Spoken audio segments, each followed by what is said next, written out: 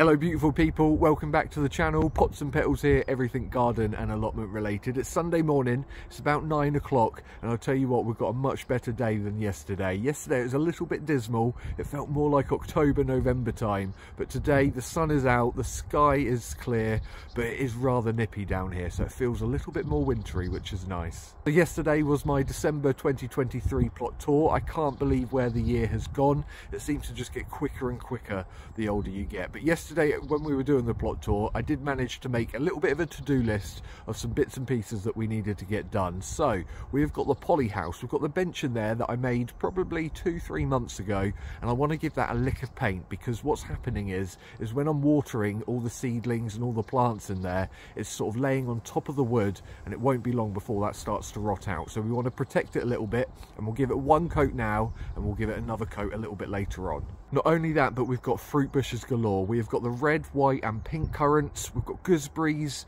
the blueberries and also the raspberries. So in the fruit cage, all of that needs a really good prune. So we'll get in there later today. Now I did go into a little bit more detail how to prune your fruit bushes and your fruit trees a few videos back. So if you want that detail, do pop back and have a look at some of those videos. We've also got the 2 compost heaps. I want to give those a turn and see if we can get any compost from the bottom of those so that we can mulch those on some of the beds, just to give them some extra nutrients for come springtime. And then as always, I'm pretty sure there'll be some other little bits and bobs along the way, but as always I'm going to go and make myself a quick cup of coffee, and then we're going to get in that Polyhouse, warm up a little bit and start painting that bench up. I've gone for a lovely yellow, but I'll show you that in just a sec. So come on guys, let's go warm up and then we can get cracking. Before we get started, in our office we have a Secret Santa, and one of my team members brought me a nice little cup to have down the allotment. So if you've got any kids around, I'd probably say don't look at the screen just for about 10 seconds, just so I can show you what it says. I think I must talk about it an awful lot at work, but yeah, they know I love it down here. But yeah, cheers guys. So just in here, this is the bench that I made probably about 2-3 months ago. It's on hinges, so it does fold down in the summer months so that I can grow my tomatoes, my cucumbers and all my really sun and heat loving plants in here. What I'll do is I'll remove all of the seedlings and all the cuttings off the bench, and then I'll just give you a little rundown as to how this actually works.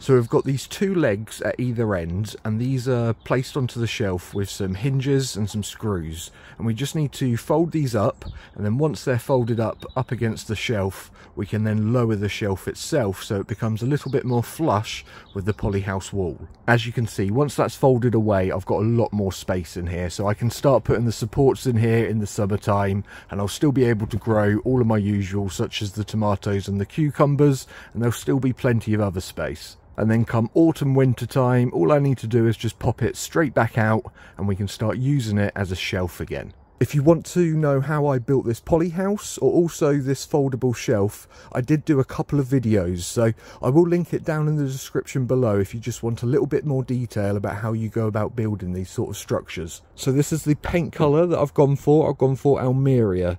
Now the paintwork in here is grey already, and I think yellow and grey works quite nicely, and I always wanted a bit of colour down here, so let's start with a nice bright yellow.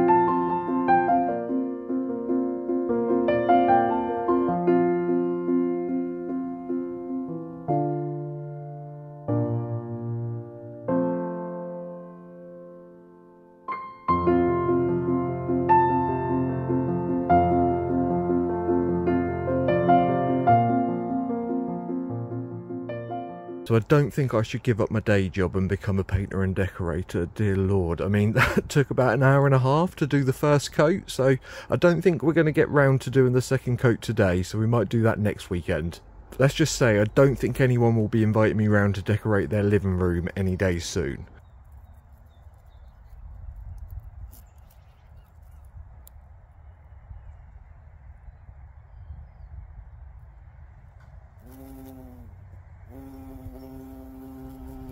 If you remember yesterday, I was talking about how I need to start making room for my hellebores, and I've had a little closer look and I can already see all the new growth starting to form. So all of this down here, these are the new shoots, and these are going to form beautiful new flowers for us. So give it another month or so and these really should start to bloom. I think I've got 3 or 4 plants in here, but none of them have started to shoot, like this little guy down here.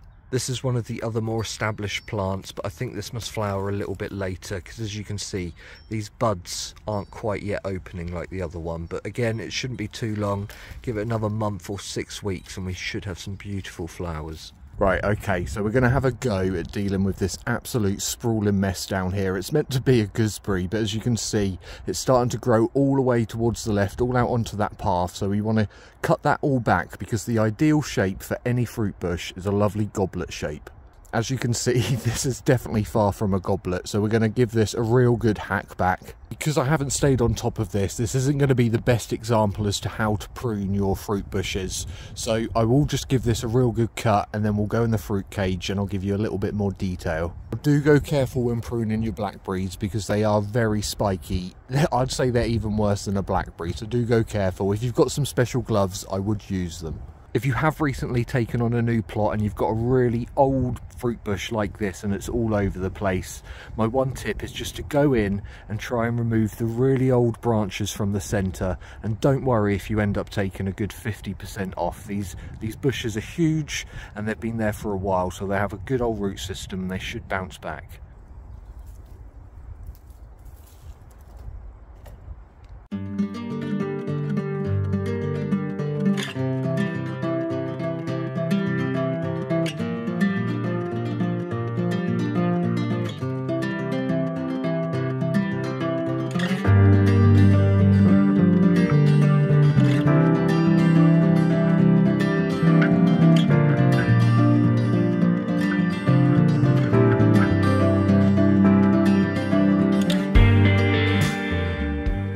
Now that we've got all of this material, we can start using some of this and take some hardwood cuttings. So I've got this little bit as an example here. So the branch running at the bottom, you can see this is a much darker wood compared to these shoots that are coming off here. Now this is going to be last year's growth, so it's only a year old at the most, but this is going to be a couple of years old. So we want to be taking these shoots from the main branch here. So darker the wood, the older the wood is going to be, so you want this. So once you've found your last year's growth, all you need to do is just make little cuts and take them straight off. Now you want these to be around 8 to 12 inches long because we are going to take a little bit off the top as well before we pop them into some compost. So we've got some multi-purpose compost here, we've got the cuttings themselves, and then we've also got some rooting powder just to help them along. Hardwood cuttings you take in the winter time and they can rot out, so I'm not going to dip them in water beforehand because where I have made that cut it should still be a little bit green and some of that rooting powder should stick. If you start dipping them into too much water, you have got a higher chance of them rotting out. Now when you take your actual cuttings, you want to make sure that you're taking the cut in the right place. So this is an example that I've got here. So the bottom cut you want to be making just below one of these leaf nodes, which you can see here, because this is an absolute powerhouse and you'll find that all the energy will go into making your roots. And you'll find all these little buds all the way up, and then you want to be making a cut at the top of the stem as well, but this time rather than below a leaf node you want to be going just above it like I've done here. Again, this is another powerhouse, so you'll find that this bud will probably be the first to burst if it does take root. So we're just going to dip this in a bit of rooting powder and then straight into the compost and then into the polyhouse and give it a couple of months. Hopefully in spring next year you'll start to see these buds start to open.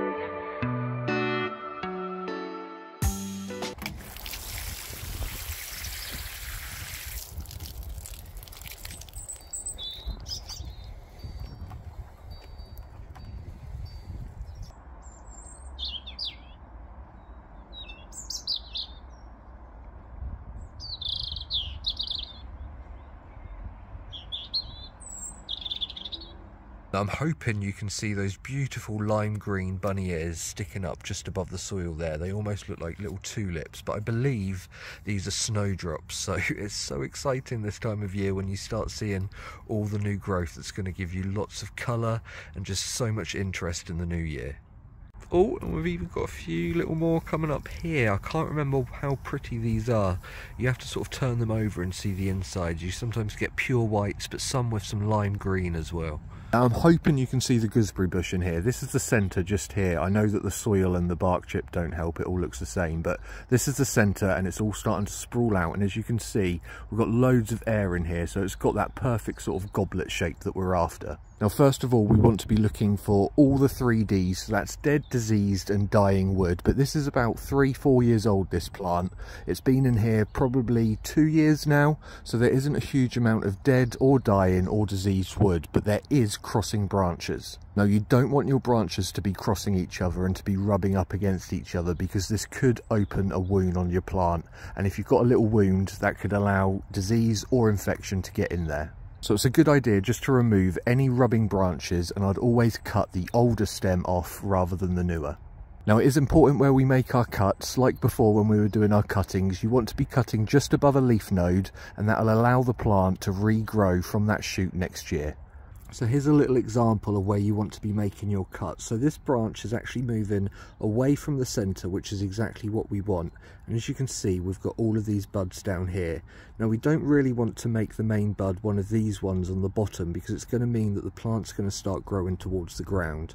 So really you want to be using one of these buds at the top, so it's going to mean that the shoot's going to go upwards and away from the plant. So that bud there looks like quite a nice bud, so we're just going to snip it off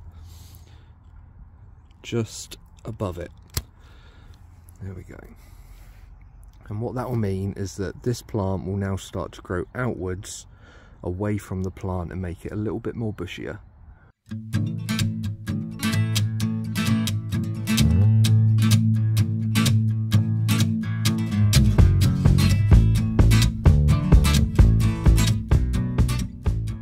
So I'm hoping you're going to be able to see this, but gooseberry plants are a little bit like strawberries in that they can run and they can root into the ground. So if they're a little bit heavy with all of the berries that they get and they start to trail along the ground, you will find that they'll root on their own. So we're just going to try and prise this little guy up without stabbing ourselves too much. Oh, and then we'll just give him a little cut off and we'll see if we can pot him back up. As you can see, that plant has made these tiny little rootlets just under the soil. So what we're going to do is we're going to cut this down quite a little bit shorter, and then we're going to try and plant this up because it's already got a nice little root system on it. So we've just got some multi-purpose compost, and we're just going to stick it in to the soil, give those little rootlets a little bit of a cover up to make sure that they can get in all that nutrients and all of the water when we do give it a water in. And as you can see, I've chopped off quite a lot off the top because it will lose a lot of water, and even more chance of it rotting away or dying. So do keep them quite short, but yeah, we'll just give this a little water and pop it with the other cuttings that we've got in the polyhouse.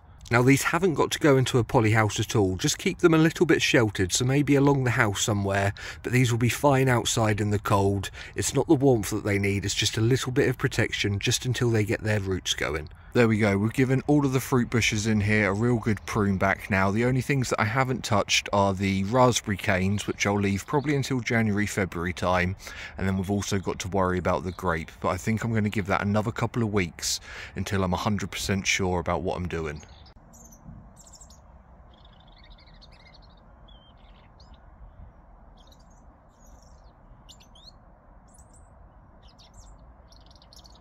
So that is all we've got time for today, folks. I feel like we spent quite a lot of time this morning painting that shelf in the polyhouse. I don't think I'm going to be a painter and decorator anytime soon. It takes ages and it's a real boring job for me. So yeah, not a fan, but we do need to get another coat on that at some point. So over the next couple of weeks, as long as it's not too cold down here, I will get another lick of paint on that shelf. And that's just going to add to the colour, but the main benefit is so that it starts protecting that wood from the water when I start watering those seedlings. Another job that I keep having on the to-do list is to turn those compost heaps, so I must do that over the next couple of weeks. Don't feel like you've got to be rushed. We've got until sort of January, February time, but I just want to get as much of that fresh compost at the bottom and get them on the beds as soon as possible, ready for spring. We've given all of the fruit bushes a real good cut back now. I think all we've got left is the grape and the raspberries, and also a couple of more fruit bushes up this end of the garden that aren't in the fruit cage, but that fruit cage is near enough complete. I just need to mulch those paths in there and give all of them a real good feed with some chicken manure pellets, just to see them through until the springtime. Now it's almost the big day, guys. It's almost Christmas, but I am going to be down here before Christmas Day because I do need to harvest some of the vegetables that will be cooking up for our Christmas dinner.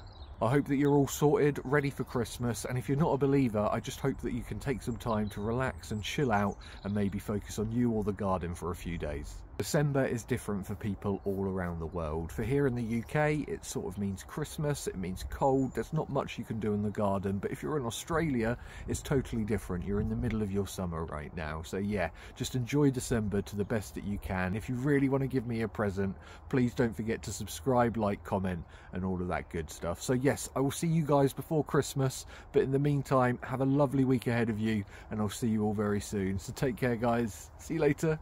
Bye bye.